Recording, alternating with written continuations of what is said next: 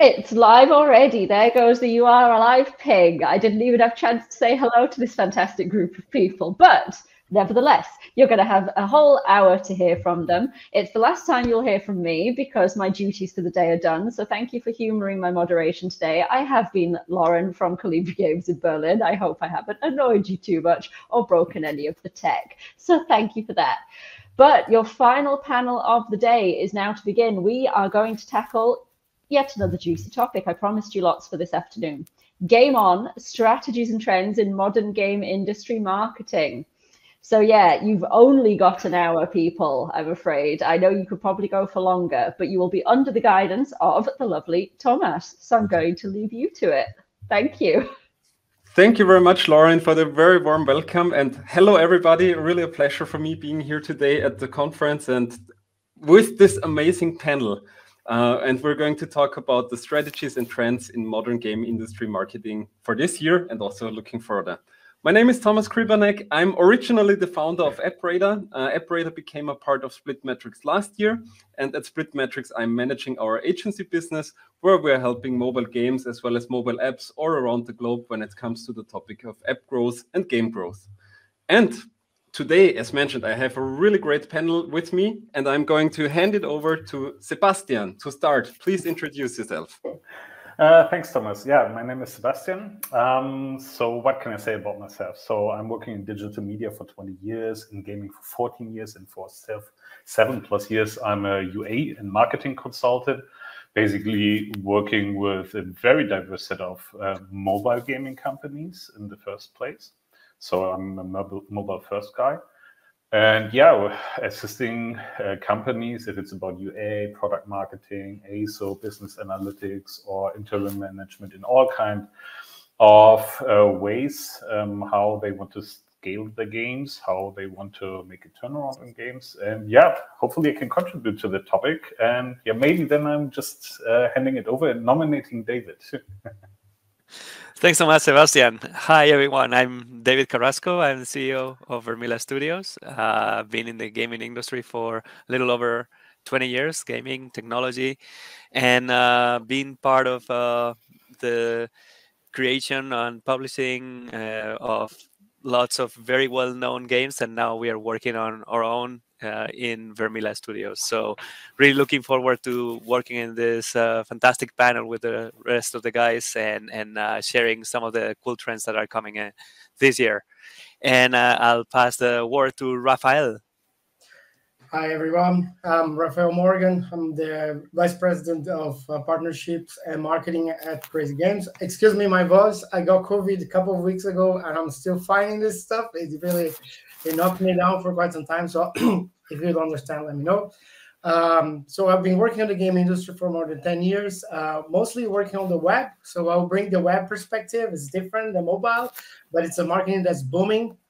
So at Crazy Games, we're one of the leading webbing portals with 30 million monthly active users. We have a very passionate community. We're working with different types of developers and publishers, from indies to students to big studios and big publishers. And yeah, so I think I can contribute. Very happy to be here. Very nice, I think, very high quality conversation. And yeah, I pass the ball to Dima.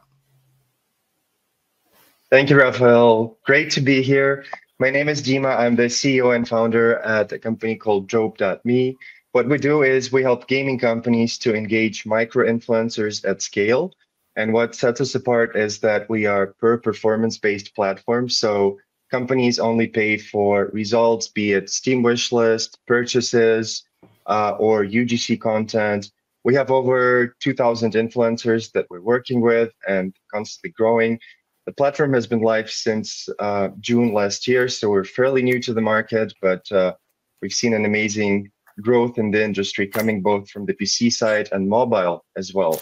So I'd be happy to contribute to the panel, and I'm very glad to be here. And I'm going to pass it on to Serge. You're on mute. Yeah, thank you so much, Dima. Thank you so much. I'm Serge Boika. I'm a senior development manager for Zorka Agency. Zork Agency's performance and influencer marketing agency. We increase LTV and ROI metrics. We work in different verticals from gaming to non-gaming. So very excited to be here with you, and I'm really proud of participating in this panel. So it seems to me, I hope that we will have a great conversation, and we will share some insights with our audience, how to create strategies and how to execute them. So thank you. Amazing, great. Thank you very much for the introduction, guys. And I would say, yeah, let's get into it. I mean, we are writing the year 2024. I would say the year started quite well, actually. Bitcoin is rising. We are nearly, like not yet at the all-time high, but, nevertheless, it is rising. The S&P 500 is at its ultimate peak, like the beginning.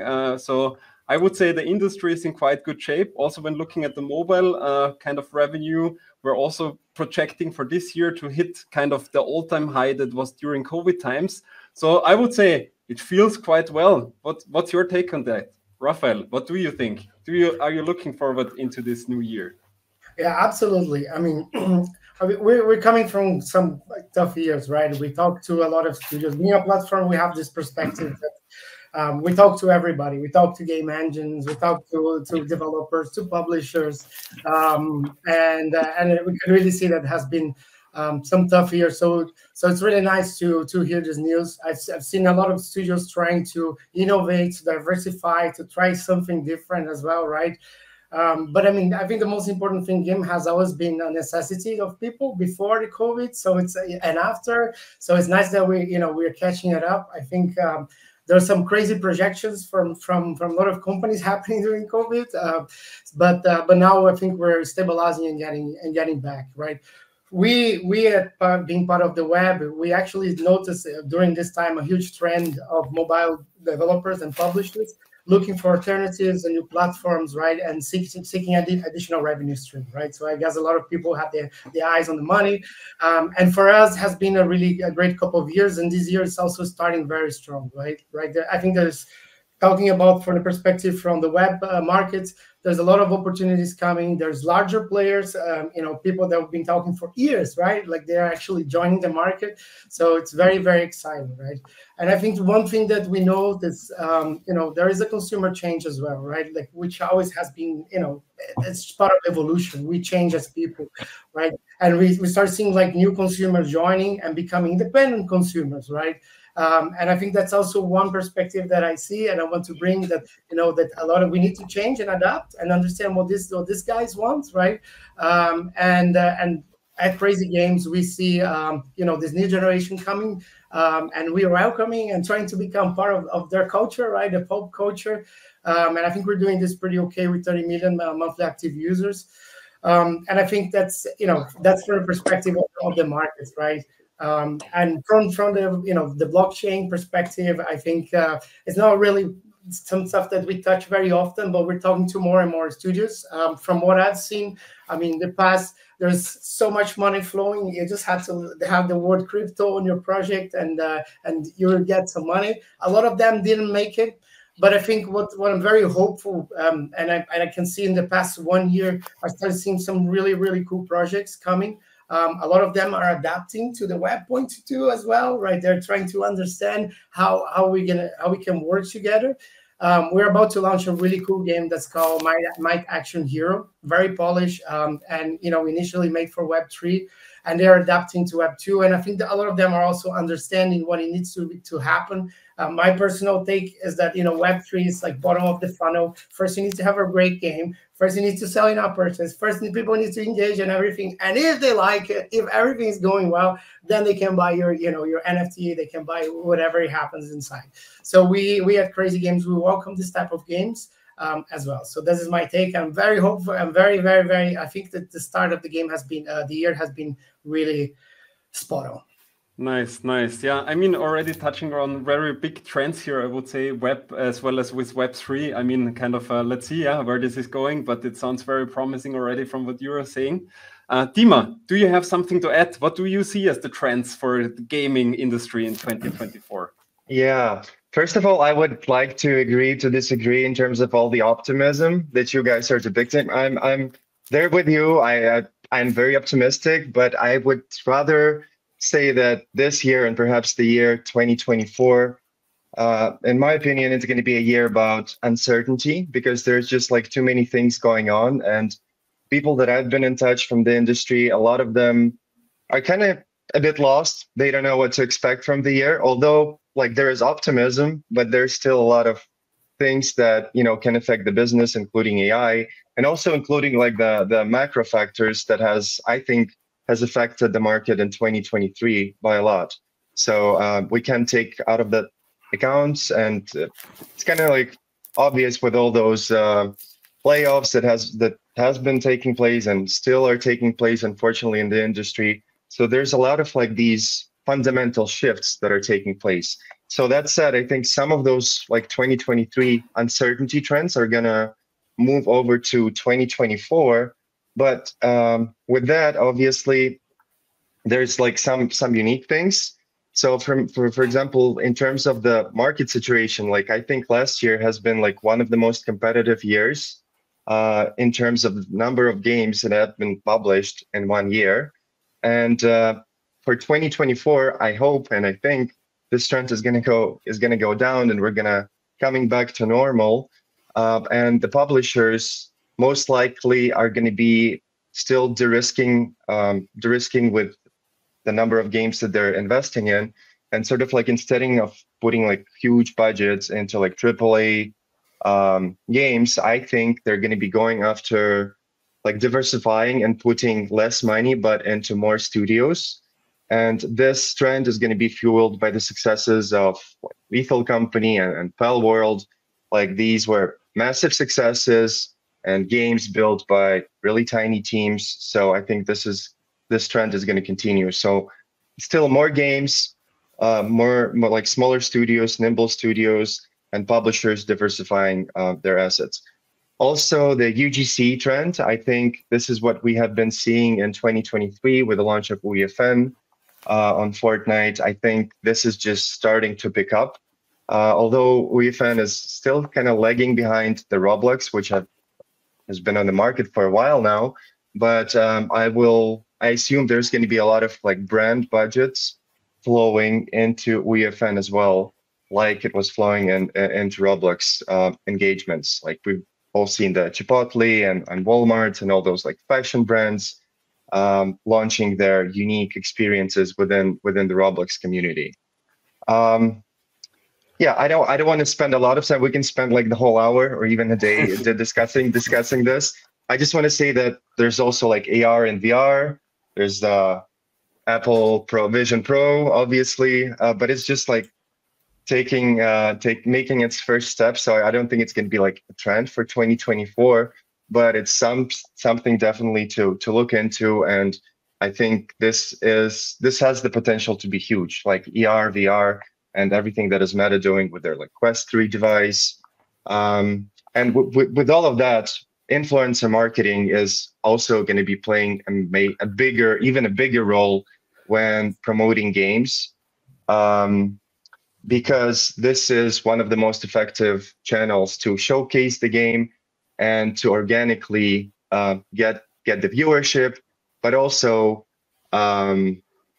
it's becoming like one of the unique channels to reach the Gen Z audience, because Twitch and YouTube, these are the main channels or TikTok, obviously, where they spend most of their time. So influencer marketing is going to be big in terms of marketing. Totally, yeah. Really, you touched really a lot of trends, I would say, for this year. But I'm totally at your side. Yeah, there is a lot of going to happen. Serge, do you have to add something from your side as well, or do you think we touched all the trends that we are going to see in this year? I think that briefly we can mention that one of the trends for 2024 will be the cloud gaming. I think that with the advancement of cloud technology and 5G infrastructure, cloud gaming services are expected to become more widespread.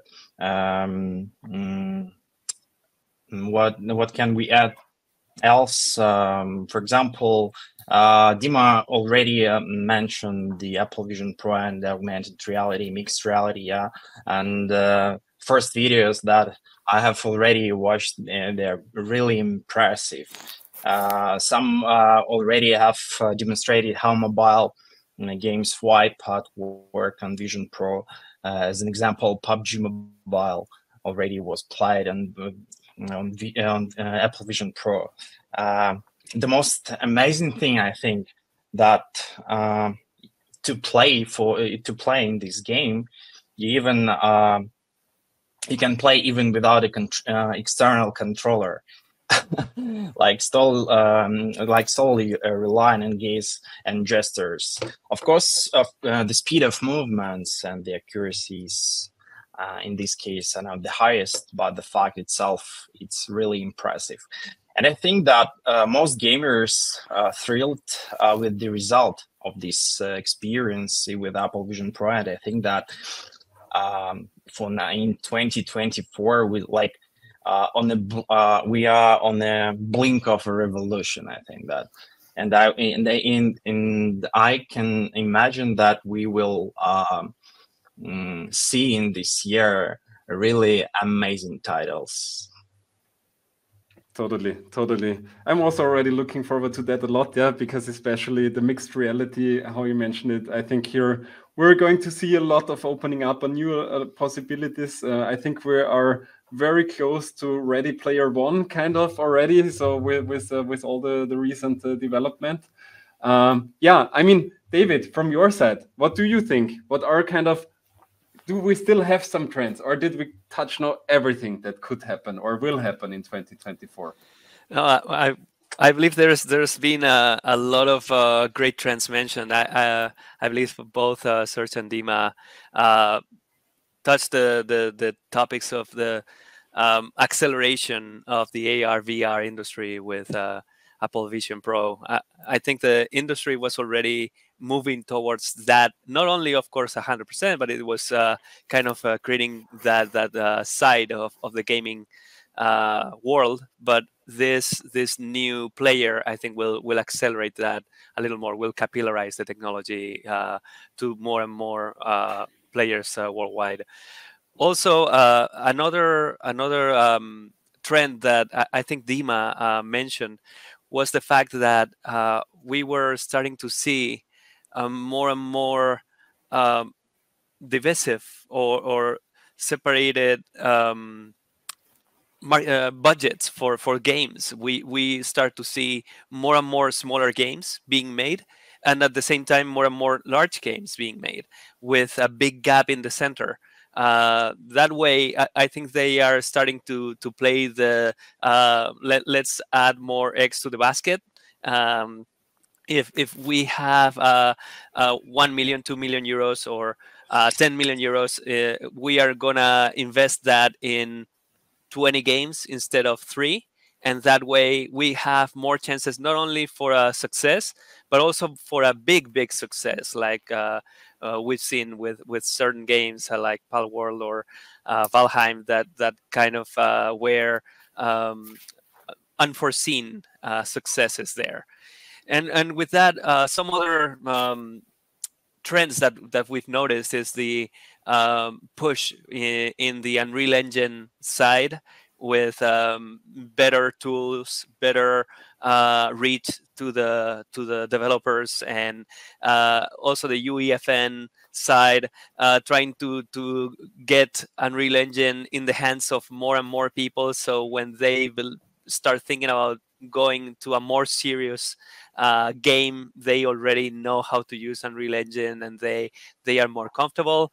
So we've seen that kind of big step forward from Epic Games, and for sure I will also agree that the cloud gaming, cloud technologies are super powerful. So in the PC and console side, they can provide, right now they are providing libraries and other possibilities. We are seeing in certain consoles or certain PCs that are very, very powerless, the possibility of playing with really high-end games, fantastic graphics and all that are being calculated in the cloud, like in Azure, for example, and those are just delivering the graphics and the experience to the user. And thanks to a much better broadband connection and a much more powerful cloud side with AI to do, for example, upscaling for the graphics and so many other things, I think that is a major trend. And of course, finally, AI that I briefly mentioned, that will be very pervasive, not only in the game consuming side with these technologies that upscale or improve your experience. It could even get to the bad side with cheating and things like that. But also we've seen how it has started to capillarize into the development side with GitHub Copilot, where you are trying to find a way to do something in a game, and then it provides you with examples and recommendations and ideas, or how to fix your code, or how to improve the power or the performance of what you're making. So we see more and more of artificial intelligence going in the technology side and the consumption of such technology as well. Amazing. Yes, totally true. Yeah, really a lot of technology shifts that we're seeing. I would even frame it. Yeah. However, one thing I think that we can all agree on is, in 2024, we're also going to see more games, or hopefully a little bit less. Let's see, depending on. But nevertheless, there will be a lot of games. I think this is something that we can agree on. They will be spread over multiple platforms, over multiple systems. Might it be mobile? Might it be web? Might it be Web3? Might it be the Apple Vision Pro? And so on and so forth. So, however, one topic that will still be the same, or let's say stay the same challenge, is where do we find users? Where do we find players that are actually playing those games? With that in mind, also thinking a little bit about what are the trends when we think about the topic of user acquisition that might change the gaming industry as well in this year. Sebastian, do you have some thoughts on this topic? I definitely have some thoughts about it. And so, I mean, looking more from the mobile perspective, as I shared earlier on, everyone knows that there are some major trends. They were mentioned earlier, so macroeconomic things, but also data privacy is definitely a determining factor, which is making our lives harder. So where also companies are struggling, we have to say. So it's not only about higher CPIs as always, it's also what channels can we still use, etc., etc. We don't have one source of truth anymore. So a lot of challenges for the teams. So with that in mind, there are, let's say, some tactics or strategies that I see in the market that are relevant. So there are some companies not only looking for UA, but also for retargeting, for example. So they review their portfolio. Maybe there are some legacy games where they can contact a DSP, or they look into some very classic retargeting activities. So because it could be easier for them to market an older legacy game instead of launching a new game where there's high level of uncertainty with all that difficult context, let's say. So there might be different marketing objectives, let's say, where there's quite some interest in doing reviving these activities. In that context, I also observed, for example, different concepts. So like mini games is one thing that I hear quite often. I mean, it's actually not super new. Playrix is doing it for a lot of time, was trend setting on it. But I see also like more 4X strategy games that are really into that, looking how to market these games in a more easier way, because especially older games that are monetizing slowly are challenged in the post-IDFA world. So they need to attract users in a different and faster way. Mini games could be an activity that helps them. What else I'm seeing is like hybrid UA. So basically for games that are monetizing in a hybrid way, so IAP based or ad monetization based. So I think it's a smart way to diversify here. because yeah, you have different partners, different optimization types. You can blend all the revenues that you're creating in one campaign, which gives you just simply options. Also knowing that fingerprinting, probabilistic modeling might disappear. Maybe not in 2024, but at some point. And I think what the others were mentioning already, so there are also there's need for, let's say, alternative UA. So if it's influencer marketing, where there's anyway not the possibility and not the need to track everything down, so companies try to be more smarter on that end. But also when it comes to porting the games to different platforms, because then you can also unlock new channels for UA activities. Yeah, I think that's it. Totally, really great points that you were bringing up here, Sebastian. And yeah, I think to summarize, yeah, if the industry as such is changing, obviously also topics like user acquisition, like also retargeting and so on, they kind of also have to pull along the way to kind of keep up with the trends that are going on. Rafael, do you have to add something on this? What's your point on that? I mean, look, I think it's, you know, you have to kind of be where the attention is, right? And I think some companies are doing really well, just thinking out of the box and doing some cross promotion, partner up with other brands and exchanging community, right? I mean, obviously, I think the mobile industry it's very what can I say, that data oriented, right? You optimize and do user acquisition and just by buying the users, but there's other ways of doing freely, right? Which I think that on the web, again, we masterly be in advance these things, right? So cross promotion is one that, I mean, as you see, Scopely doing Stumble Guys, just partnered up with all the cool brands that are there, you know, and then if you found that brand and then you hear about the game, so you become a user as well. I think it's like for us, we do a lot of SEO, and I think that's a trend, you know, has become harder and harder to launch a new game, work in your brand, make sure that, you know, you're very foundable and easy, you know, for people to connect with you. I mean, we mastered this, right? So most places around the world, if you type the word games, the first thing you'll see is Crazy Games. So you can imagine the volume of an impact of these things in terms of user acquisition as well, right? I mean, I think the thing that the other mentioned as well, like being available, you know, partner up with influencers, social media. And I also saw a lot of trends going around playable ads, right? And then again, just kind of like reinforcing a playable ad it's kind of like, you know, it's a game that you can play very easily, and on the web you can do this as well. You just press one link, share one link, and you're able to do so. So it's a very strong user acquisition as well for games that go cross-platform. So yeah, that's my take. Perfect, great. Thank you very much for sharing your thoughts here as well. Yeah. I mean, also one topic, I think we were talking very much now, let's say strategic. I mean, first of all, we were talking about trends, now very much about the kind of different strategies, what we can do to get to users. Going one level deeper, I would say, really on the hands-on work of doing actually user acquisition, of setting up campaigns, of coming up with a description, for example, of coming up with ideas for different promotions that we can run. I think generative AI, especially since obviously last year, is here a very big partner.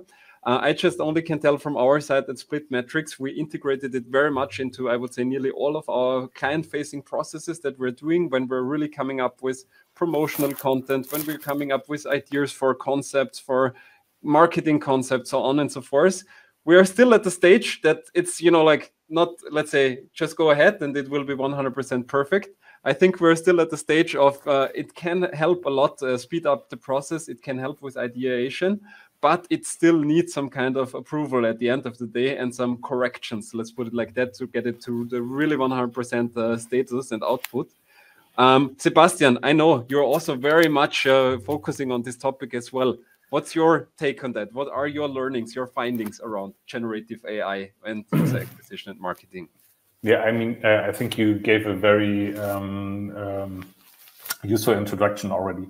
So it's evolving, it's disruptive. I think, I mean, today there was this announcement about the video production from Sora side. So you can create with prompts, with text, the video. So this is just underlying how fast it's developing.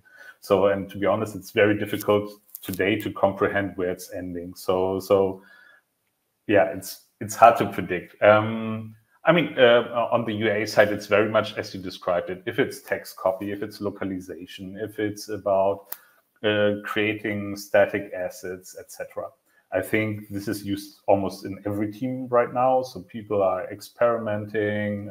It's also changing the role of UA managers, we have to say, because 5 years back, it was very complicated or time-consuming to create a Facebook campaign with lookalike audience. You could try to hack the system. Today, you have a AAA campaign, and you are not so involved in this anymore. So you're shifting the focus. But I also agree that right now we are not in a stage where the things are like fully automated and things are working totally independent, let's say, and you can let a brand marketer just do the job. So there's still quite some open questions. So for example, IP rights, I'm not sure how the policymakers will still intervene here and set some higher bars or thresholds on how to work with generative AI. I think there are still questions about the art style. So right now, if I'm having a brand or an IP, so I cannot really work with Midjourney because I cannot, in this moment, professionally duplicate the art style. I think this is solvable, but it's not yet there. But on the other side, I mean, going to conferences, there are also a lot of developers that are embedding in generative AI in their content production, and not only about prompting a text, everyone can do that, but really about how to produce content for your game. So how is level content produced on the game side? How can maybe the game itself generated based on Midjourney, so that you also have later on the right marketing assets, so that this mismatch about the art styles is not a problem, for example. So they're really looking, companies are already really looking into that, and they are already existing, they are already doing this. So I think it's quite disruptive. Maybe just the final sentence, some people consider this as a video games industry, and when Sora, this new tool, comes up and you can produce 30 to 60 second videos just with an easy prompt later on, this is disruptive, and I cannot imagine what that means in this moment. Yes, that is a really great point. I think AI-powered video production, I mean, that for sure will be a very, very big topic that we will be seeing. I'm not sure if already this year, like if we will be really there, or maybe next year, but it will be coming. That is 100% for sure. One thing that I'm also asking myself the question, and I think we're also seeing it more often, is around influencer marketing. We are also already seeing kind of AI-powered influencers. I mean, on Instagram, there are actually a lot of girls already, AI-created girls, that are gaining a lot of traction, a lot of followers. What do you think, Dima? When will we be seeing the first user-generated AI creatives, or do we already have them? Yeah, as you mentioned, they already exist, and some of them are like really successful, like having hundreds of thousands of followers on Instagram and creating this unique content every day. That's something like unique. That's something that just appeared, and I think it's going to be developing and growing. But again, like understanding that it's an artificially created persona, I don't know how many people are actually going to be like truly relating to that. I mean, it's fun to watch. It's a new trend. I don't know if that's going to stick or not. I'm still uncertain about that. I hope it doesn't, because in my opinion, like influencer marketing, like the advantage of it is that you can actually build like true deep relationship between the creator and the community. And this is something like that a lot of like gaming companies, 90% of them have tried influencer marketing in certain capacity. And most of the time, before, like they were focusing on like large influencers with huge audience, like a million followers. And a lot of these campaigns didn't end well because you get the impression side of it, but the conversions, like usually like these campaigns don't always transform into like boost of sales or the KPIs that the brands were willing to get. So what we currently see is that the trend is towards working with micro influencers or small influencers, those who actually have that trust with their community.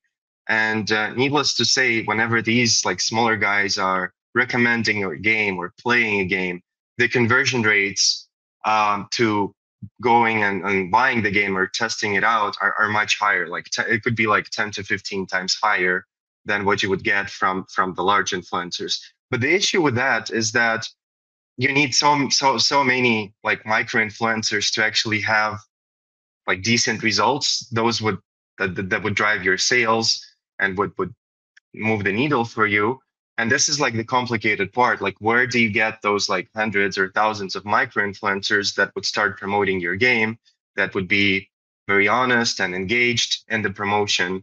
And this is like one of the problems that we discovered while running Drobe.me. And this is exactly the issue that we are solving for the market. So we're like in the process of automating the engagement between the gaming companies and micro influencers. And our goal is to completely automate that process. So just with 3 clicks of a button, you can actually run a campaign with hundreds of influencers. And again, only pay for the results that you're getting, be it Steam wish list or purchases, or even like UGC content, which is highly demanded by mobile gaming companies, for example. This has been the trend recently as well. And just to give the perspective of how important influencer marketing is, there's like 50 million creator influencers that are doing it as a full-time job. And if you ask any Gen Z, like, what do they aspire to become when they grow up, you'd get like 70% of them would say, I want to be a creator. I want to create my content. I want to have followers. So this is the trend that's only going to grow from where we are now. And even on Twitch, there's like over 9 million creators with an audience of hundreds of millions of game players. So this is like the exact audience that gaming companies want to tap into, and there's a huge opportunity there. Yeah. Sounds very interesting and also very inspiring numbers that you were just telling. Yeah, and I mean, I'm totally on your side. Yeah, if you ask the kids nowadays, what do they want to become? A YouTuber is somewhere top on the list. So this is really kind of a big trend that we're seeing. David, from your point of view, what about influencer marketing and your kind of, I mean, you're also a creator, obviously, because you're creating games, but kind of how are you also connected with the topic of influencer marketing? Well, one really interesting way that they have been pushing the boundaries, I would say, is with Discord. Discord is a fantastic way to increase not only the reach for the videos and for the times where they are online and just live playing your game, but also having that Discord server that you may have, but also the Discord servers that these influencers marketing influencers may have, and you kind of playing there, talking to the people that have been watching your games live, or just by being there and connecting with the audience beyond the moments of the videos and the live performances. That's really amazing, and it definitely shows that your reach before and after influencer marketing is very, very different. You were kind of in the hands of the magazines and the TV ads and the even online banners, and that was so much more laid back. You didn't need to worry about it. You didn't need to participate. You didn't need to be there actively, right? So the change in the trend where you passively produce marketing content and then you expect it to work, and now you kind of generate relationships and then work those relationships day after day, sometimes through an agency, sometimes directly, sometimes a combination of both, and doing specific events, bringing specific people in different countries, different territories, different moments. It's such a day and night of the marketing world in the gaming industry, and it's changed so much in the last, I will say, 5 to 8 years. Like maybe 10 years ago, you will notice some influencer marketing, but the ramp up has been completely astounding in the past 7 to 5 years, day and night, as I was saying. That's totally true. Yeah, that's really one of the, let's say, the fastest growing kind of marketing channels, I would even say. Yeah, I mean, Serge, you're also working very closely together with influencers. Maybe you also have something to add here. And one question that I also have in regards to that, because I can remember back in the beginning when it was kind of popping up as a topic. I also did some tests trying to get in contact with influencers. But let's face the truth, not every influencer is also a professional businessman. And at the same time, it can be very frustrating for some of them to really get really commitment on binding kind of promotions at a specific time, at a specific date. At least that was my experience from back then. Serge, maybe you have something to add. Maybe nowadays everything is better, easier. Yeah, I want to add very briefly because we should save our time to only 20 minutes left. So I want to say that influencer marketing, answering the question, influencer marketing continues to strengthen its impact. And right now,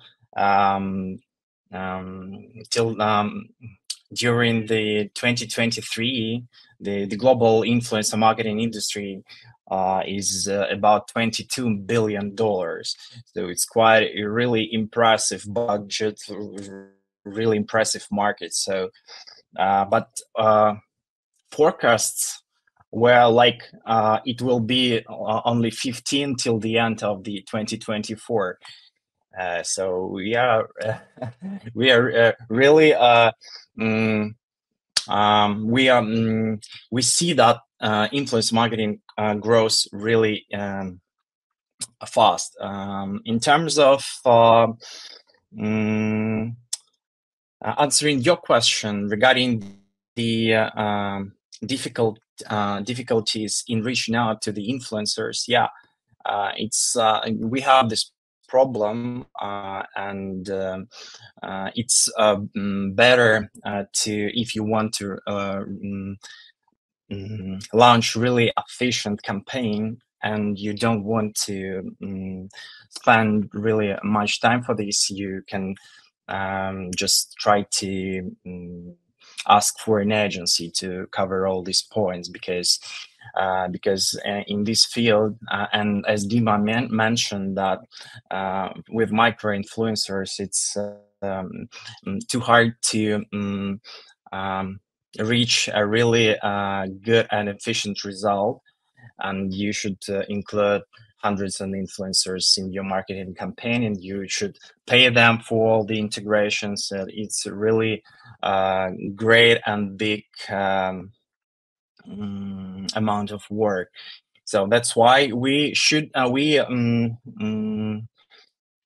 propose our partners not to put all the eggs into one basket. Yeah, and when advertisers understand that they want to launch influencer marketing campaigns, they want to they should diversify not only platforms but size of influencers too. So you can mix micro influencers with macro influencers, and then in this way you will achieve much better results. So if we can summarize in this point, I think that influencer marketing became really data driven and authentic. So and advertisers should understand that this instrument is not for every product.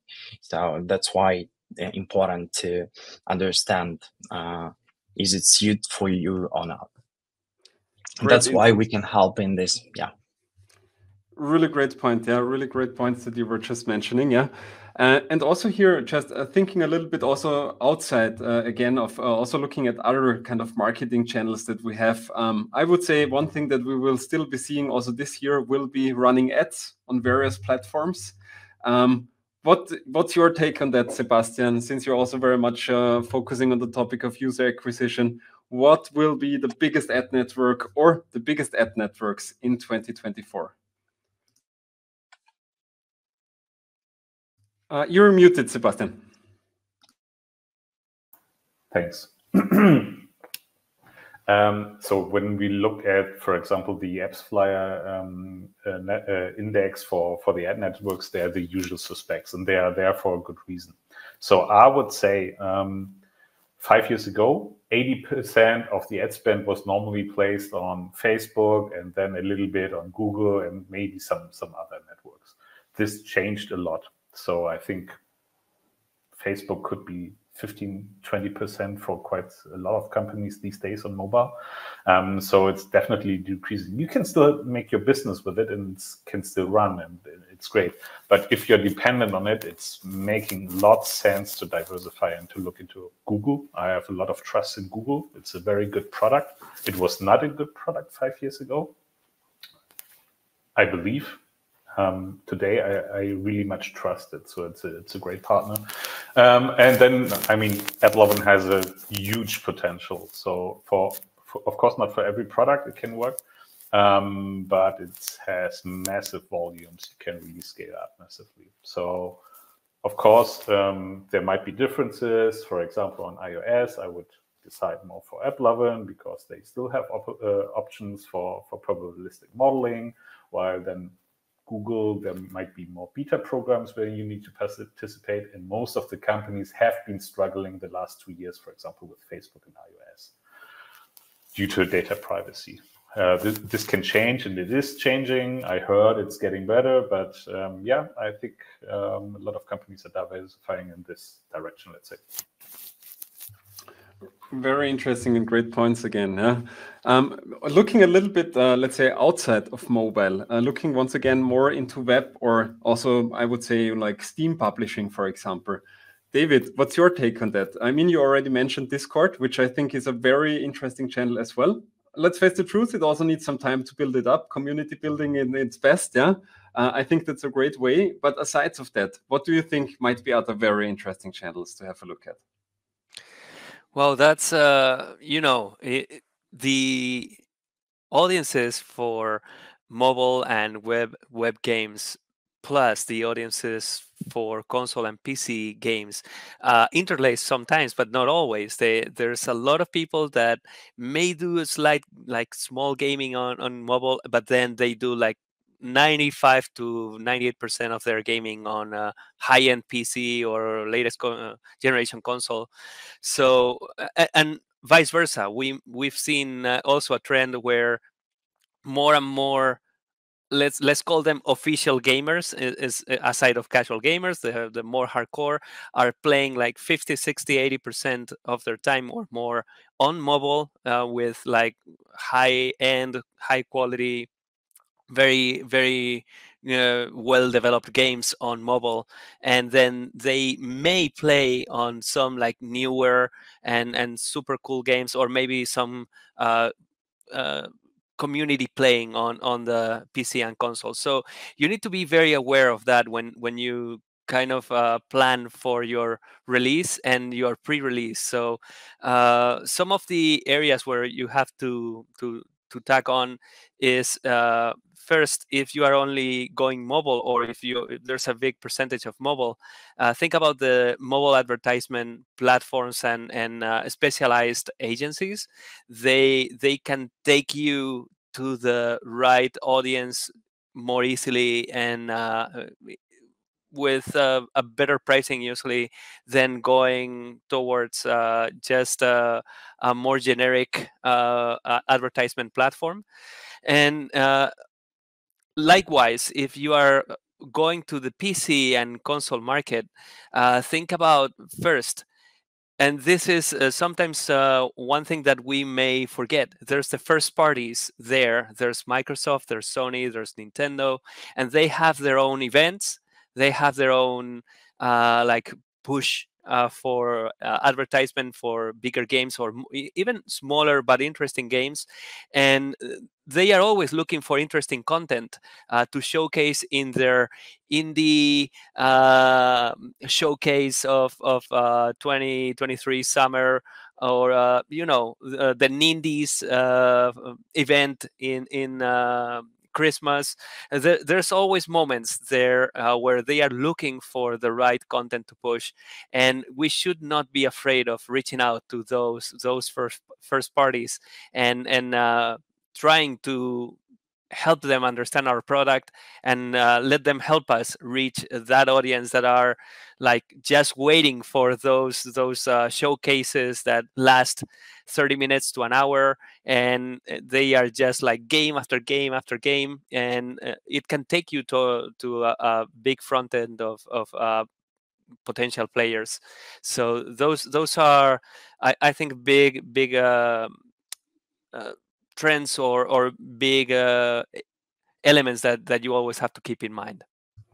Yes, really great point here. And I'm totally also a fan of building up the relationship also with kind of the marketplace where you're publishing your games, especially if they're kind of supporting indie game development, for example, as well with different contests. This is, I think, a really great place what you can look at where you can also build up some initial traction around it. And I think kind of the end goal kind of is to really build a community around people that like to play your games. I mean, Rafael, looking into your direction, you guys are, I don't know how many hundreds, thousands, 10,000 games you have on your platform. I'm sure you will be also having a hardcore fan base that is kind of really looking forward to when new games are being published. Maybe you can share a little bit of insights here and also building up such a community. Yeah, I think like the way I look personally, right, is that we are like tribal animals, right? Like it's instinct, right? So so we care a lot about the social aspect, the people that's next to us, what are they playing? I look what you know. I play video game with my kids, right? I have 2 boys, and so the word of mouth is there, right? Hey, come and check it out what I'm playing, and then we start playing, right? So there is, I think there's so much importance in terms of building a strong community into the aspect of building the social aspect, right? Obviously, you can make friends online, right? But I mean, it's even if you make it online, eventually you want to meet in person, being a video game event, a fair, or whatever, right? So the social aspects is fundamental for that, and that's what we try to offer to all the games that we have, right? Obviously, it's very challenged with a large catalog, but I think it's also another thing that I noticed for me myself as well recently is like being like a multi-platform, right? So I play Fortnite on my mobile, I play Fortnite on my Nintendo Switch, right? And I think that's kind of like, you know, being everywhere enables me to connect with the people that are next to me that I want to be more. And I think, you know, we're seeing this, like, you know, not talking about the web, talking about like the whole industry as a whole. A lot of people try to do this. A lot of companies try to do this recently, right? I think the biggest example, just referencing again, is Stumble Guys now going to the Xbox, right? They're trying to tap other community. They're trying to unite the gamers. They're trying to be available everywhere. And I think that's an element, you know, that, you know, these days the game engines enable you to do this stuff. You can make it much easier than it was like 10, 15 years ago, where building for a new platform was a completely different challenge, right? And I think that's a very crucial important aspect from building a community, the social aspect and the availability. You need it to be everywhere, right? And besides that, I mean, there's a plenty of tools you guys mentioned, so I won't dive deep because we don't have a lot of time, but Discord, it's really cool, right? We're seeing like new kids join there the first time. They don't know, you know, how to use this stuff, but they connect with people. They hang around. They make friends, and I think that this is kind of where we're going, right? Technology is beautiful. Yeah, very fun of it.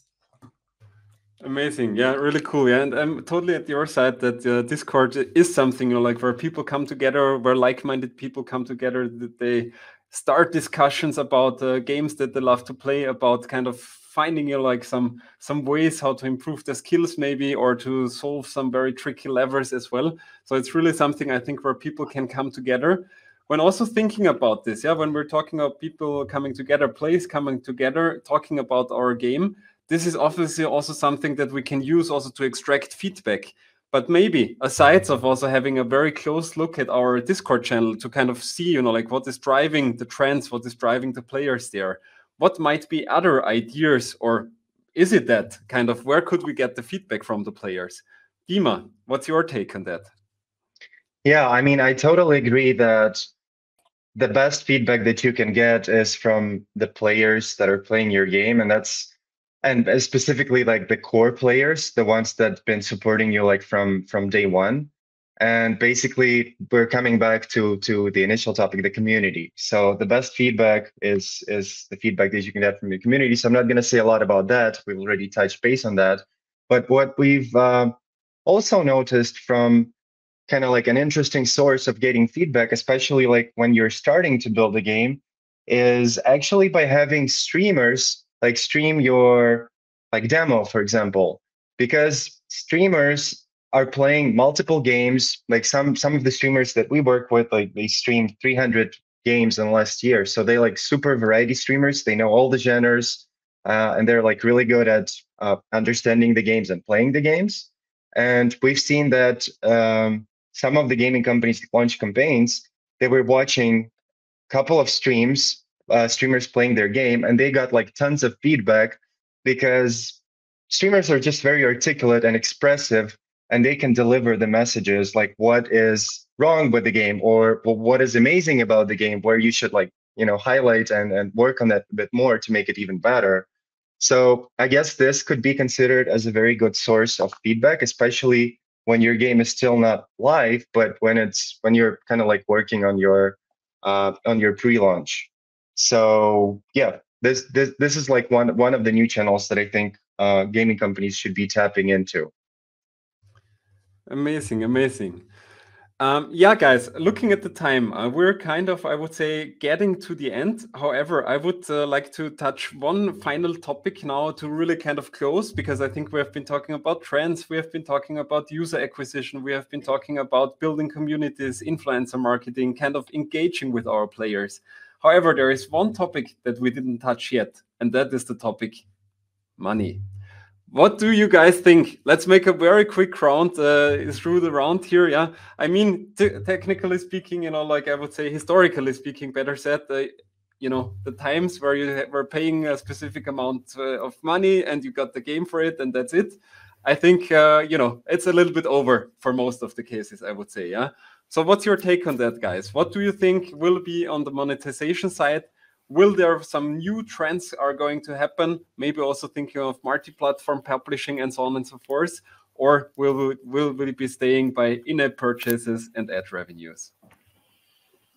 Who wants to go first? Go for it, Rafael.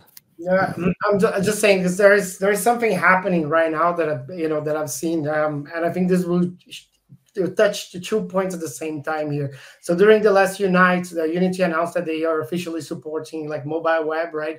And I think this will be a huge change, right? Like, but if you think about it, everything moved to the web, right? Microsoft Office, TV streaming, video call, Figma, everything is just kind of like it's a nature thing. Obviously, video games it's bigger, it's more complicated as well. But I mean, in an ideal world, right? You will play Fortnite by clicking on a link, and this might take another 20 years, who knows? But eventually, this will happen. The browser is getting more powerful. We have web GPU, a lot's happening, and this unlocks a lot of things, right? Because the moment that you can do this, you can build your own web store. You can sell directly to the consumers, and we're already seeing a bunch of publishers trying to do this at the moment. This is something that's ongoing, right? When you control the whole monetization channel, you circumvent the app stores, you take this 30% fee, and I think this is the trend. This is happening this year. It's happening as we speak, to be honest. So this is my take. Great, David. Do you have to add something on top? Yes, sorry, I didn't unmute. Don't know why.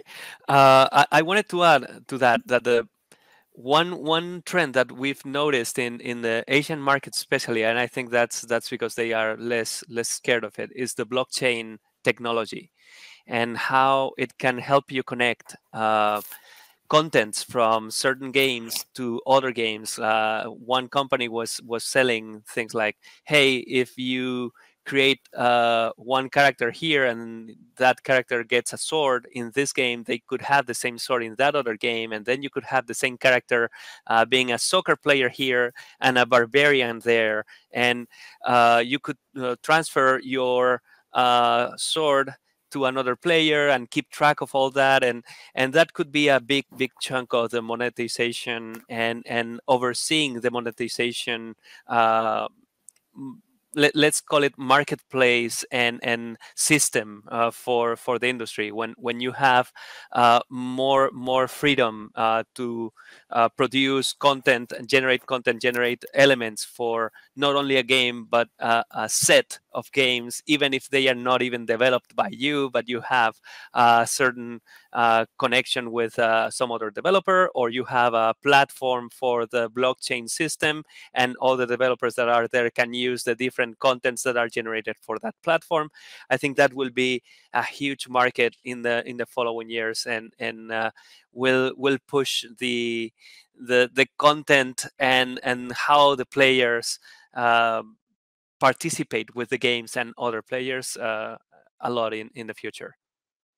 Yeah, and just to quickly add on that, just a short remark. So, like, I think there's still going to be like premium and free-to-play games, but the recent trend that I've also been seeing is actually just mass market brands tapping into the audience of gamers, and we've been seeing like really cool games and experiences, although these are just like the starting points, but being created like for Walmarts of the world, for Ola, for Chipotle. And this is also about money, because these brands are tapping into the audience of gamers. They're paying for these experiences or games to be created. And this is also a huge opportunity. And we've seen like very successful companies like specifically focusing on this niche. So UGC gaming and integration with brands is a trend as well. I have to say, quick response to that. As we develop content for PC and consoles, we've been also creating UEFN content for different brands and different marketing campaigns. So I can definitely see how that will become larger and more understandable by these brands, these players that are not used to the gaming industry. They may have the idea of an online game that they can develop for a small thing, or they could play with work with a big developer and include their content in a certain game, but they are still not completely in their mindset of creating a certain experience for Fortnite for these players that can then tell their friends. And then we've seen that with BMW not so long ago, and some other big companies doing this worldwide and making a big impact in their communities and new communities that they didn't reach before. Totally. Thank you very much, David, for the input. And not only David, thank you very much, guys, to all of you for this really great session today. It was really a pleasure. Looking at the time, we're a little bit over time, but a big thanks goes out to also everybody in the audience listening to this panel here as well. Big kudos to all of you, because it's Friday. It's depending on where on the world you are, it might be already night or nearly night. Yeah. So therefore, big kudos to all of you that you're here, that you're leveling up your game in understanding more about the gaming industry, listening to the thoughts of those experts here with me in this session. So therefore, once again, thank you very much to everybody here in this round, and I wish you an amazing evening and an amazing weekend ahead. Thank you. Thank you. Thanks so Thank you, much. everyone. Goodbye. Thank you all. Also from my side, because I actually have to give the little final word. So again, thank you to everyone who's now exiting our panel there.